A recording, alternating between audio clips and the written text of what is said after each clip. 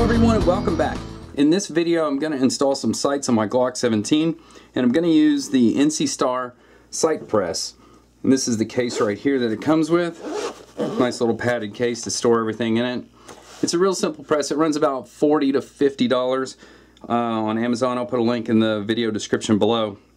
But it's made of aluminum, so it's not the most robust thing out there, but for the cost and for the function it seems to work pretty well. It's got a few little spacers in here. I'll show you what those are for here in just a moment. Let me get that out of the way. So basically you're going to put the slide in here and then you're going to manipulate, drift your sight out. Now the sights I'm going to be putting in the Glock here, I just don't care for the factory sights at all, is I'm going to use some Dawson Precision fiber optic front sight and then a fixed rear sight. I like Dawson Precision. In a lot of my videos and a lot of my guns, I'm always talking about it. I like the fact that his sights are recessed, meaning the fiber in the front is recessed with inside the metal, and what that does, I don't know if you can zoom in on that, you can see this is the portion you're going to see from the back of the gun. You see how it's recessed within the metal there? This is another typical fiber sight. You see how that's mushroomed on the outside? This thing here in sunlight glows like you would not believe. It's this huge red dot. Now if you're wanting a huge bright front sight that's just halo effect, I mean it's going to have this corona looking effect around it, those are the sights for you. This, in my opinion, gives a lot more sharper imagery. So if you're looking for a front sight with that particular characteristic, look at the Dawson sights. If you see some other folks out there that are doing something very similar to this, then by all means go for them as well. But this is the reason why I use Dawson sights over others. And anyways, so what we're going to do is, first of all, you take the gun apart,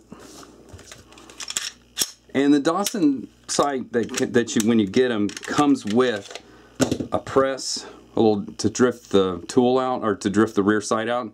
This one here has been used. I've kind of munged it up real bad on the APX, and if you've been following me on Instagram, you'll see I could not get these factory sights out of this Beretta APX to come out. So I ended up having to take it to a gunsmith. I tried to use the included drifting tool and it just would not work. I tried to use this tool right here, and this is one of the shortcomings of it, and it just would not press it out. I mean, that was solid. So even with the drifting with this press here, I could not get it. Had to pay a gunsmith to actually do it. But anyways, the tools, or the kit, comes with this and then a front sight tool to install the fiber front sight using a hex screw. And then of course the rear sight we're going to put in. And I just like black, like the real clean look. I'm not too much on the fiber optic rear sights, and then our front sight. And here's our little hex nut right there for the bottom. And then it comes with an adjustment screw as well to tighten it down. So anyways, we got our slide apart, remove your guide rod, and this is one of the calibration kits for the Glock. This is a 15-pound spring and a stainless steel full-length guide rod. I find the 15 works best for me. If you haven't seen that, I'll put a link in the video description below. But we'll take our barrel out. So all we need is our slide right here. So what we're going to do is we're going to point the muzzle away from us, and then we're going to do some adjusting here. So going to center this here, and you notice these dovetails right here. This is going to clamp the slide on the sides, and the kit comes with an angled dovetail like this. You can kind of see how that is. So our slide on the Glock is flat, so this is not the one we want because we don't need that little ridge right there. We're going to use a flat one to clamp the slide in place. So I'll just slide these in, and these are just a polymer so it doesn't mar up the finish of your gun. So now we got those in place. These are going to hold it sideways. This is actually going to drift our sight, and then this one here is going to clamp the top down. So once you get enough space in there, then we can put our slide in place. I got the tack rack on there, causing me some issues getting it in. Alright, so here we go. And we're going to center this, the press that goes sideways, into center with the rear sight itself. So we want to make sure we're pushing, you know, the center of this on the center of that. So I'm going to kind of munge this around here for a second. And tighten up the side.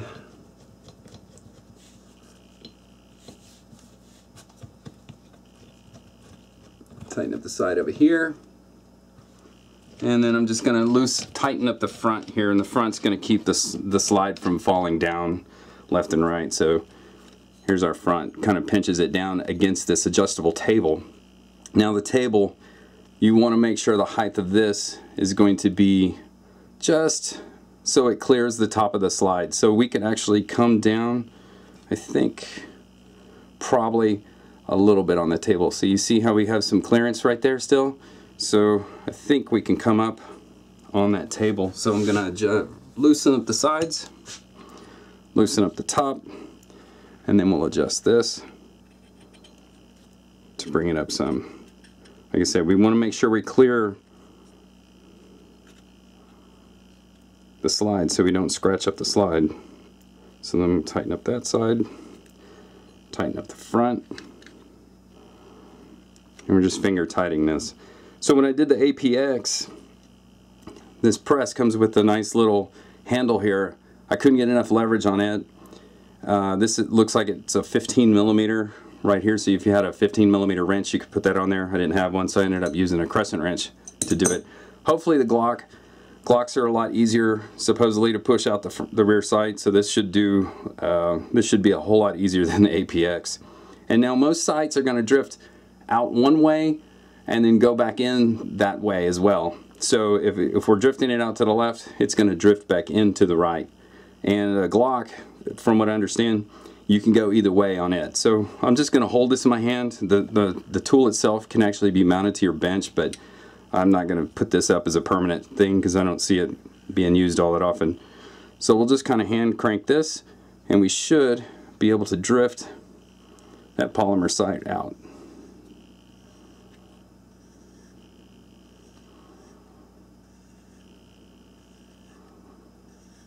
This is a whole lot easier than the Beretta was.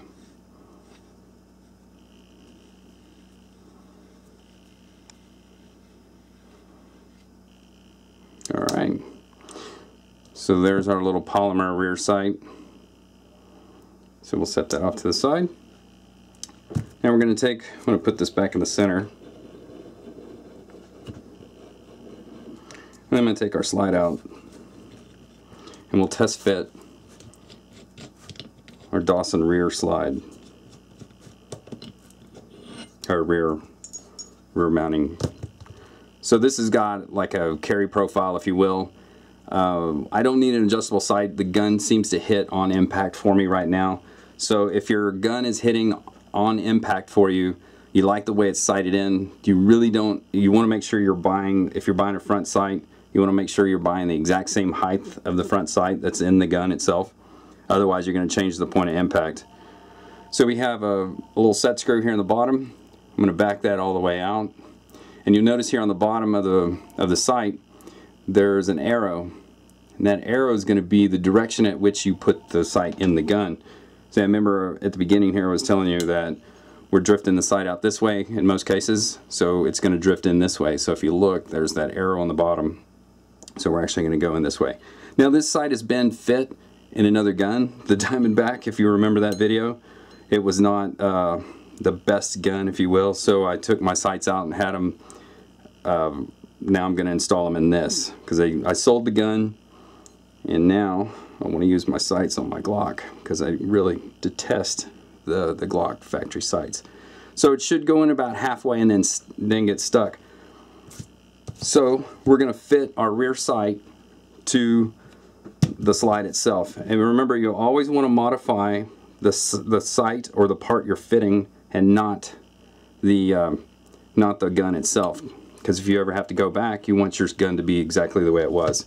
So we're going to use a file on the rear sight.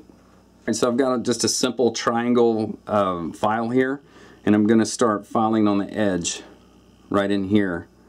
You can see if you press this in a little bit,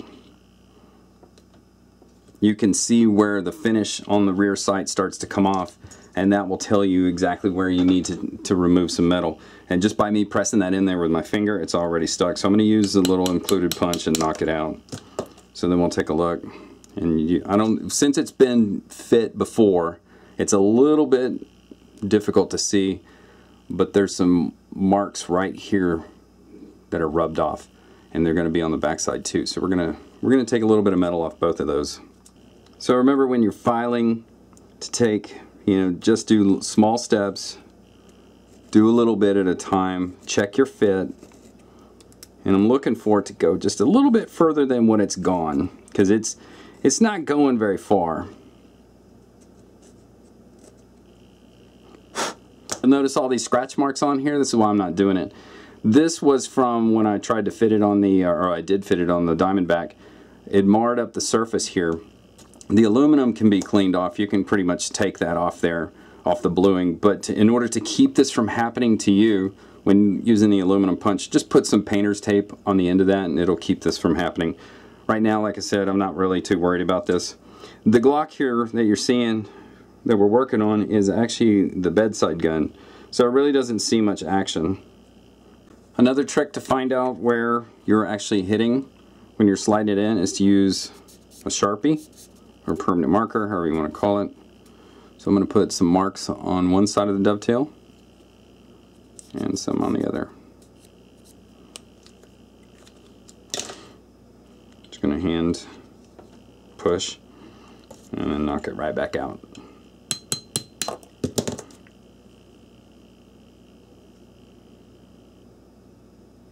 So it looks like we're getting a little bit of marks.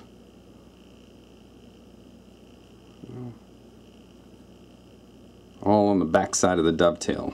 So here's the back side. Front doesn't have any marks on it, so we're going to work on the back side.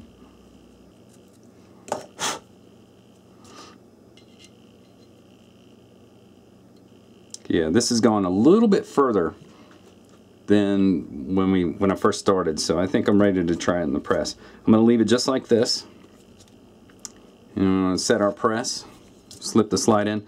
And if you're wondering why I'm slipping it in from the backside, from the front, you see the arrow muzzle that way. It's because with this front piece on the Glock, you can't really get it through there without adjusting everything out of whack. So coming in through the backside, which is still a little awkward. Let's see if I can get that.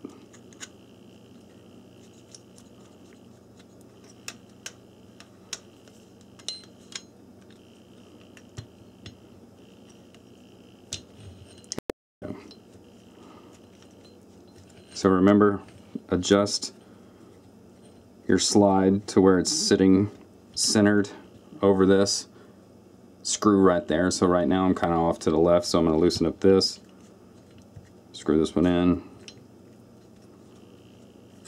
That's pretty close. And then we check to see that the press that's pressing the sight left or right is gonna centered, and it is. It's centered over the dovetail. And these holes on the side are a witness mark, so you can actually look through there and tell if the little press, the sight pusher, is gonna clear the slide or not. So make sure it's nice and flat, sitting level on that adjustment table. And then we'll tighten this up and tighten them all up. And now we'll start to see if we can get that sucker to drift in.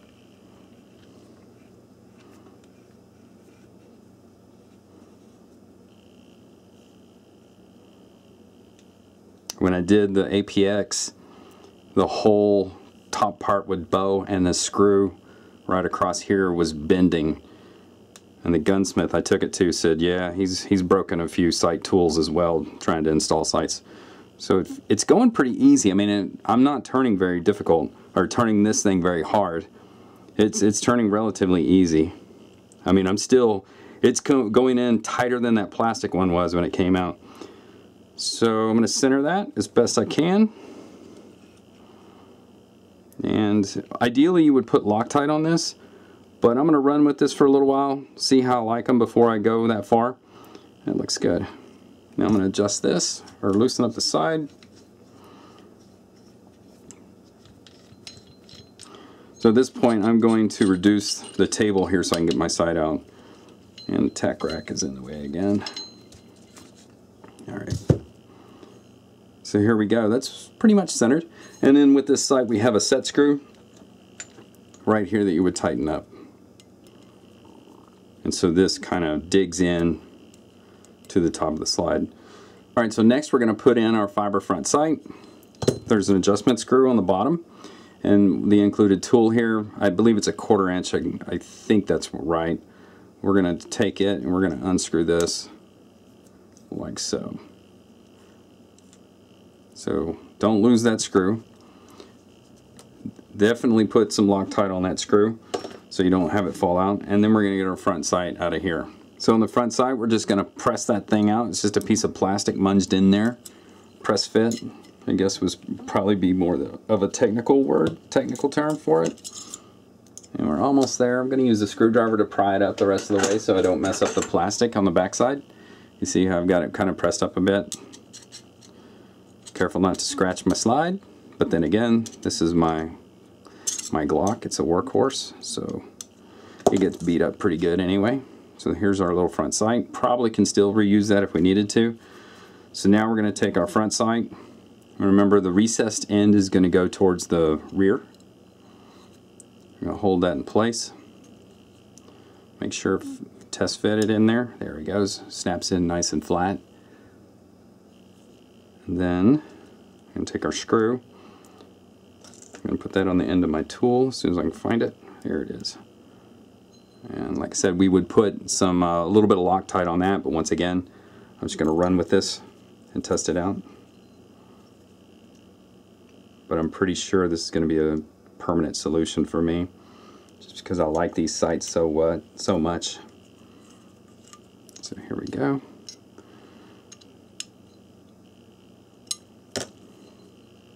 So there's our front sight, all tightened up on the inside.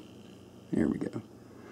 And then if you want to make sure that your sight is going to be straight, what I mean there is, in case it's cocked or canted off to one side or another, this one here lined up pretty well. You can actually move it to one side or the other, kind of bend it to the side. It's very slight, but when you're looking down the sight picture for your sights and you see the side of your front sight, that's a problem. But there's our new sight picture with that little fiber front sight. But going back to the press, for 40 to 50 bucks, it's not a bad tool to have in your gunsmith stuff, in case, especially if you're going to be doing sights on a regular basis. Like I said, unfortunately, when I put these on here, it did not handle it. But you know, a caveat to that was the gunsmith also said he had broken some of his presses as well, and I'm sure he's using much more stouter stuff than this little device here. Well, anyways, thanks for watching, and please don't forget to subscribe, like, and share the video.